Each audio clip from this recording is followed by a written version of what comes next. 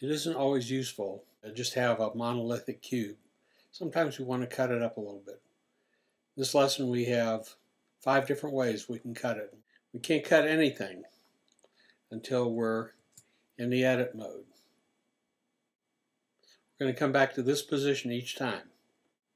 First way we're going to cut it is with the W key. We're going to subdivide multi. This is what it looks like.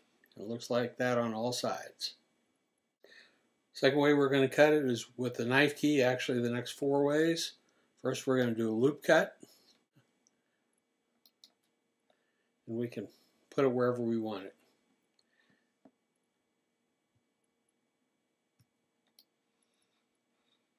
That's what we get. And we're going to cut it again with the K. We're going to do an exact cut. This time we're going to start it up here. We're cutting it across. It's going to end up in a straight line. We hit return to get out of it. And now we look at it. And that's what we end up with. And we're going to do another cut. This time we're going to do a midpoint cut. And it doesn't matter where we cut our line or how straight it is. Hit return, moves to the midpoint. We're going to do one more knife cut. This time it's going to be multi-cuts. We're going to do it with 2. We only have to draw one line though. Hit return. We got our 2.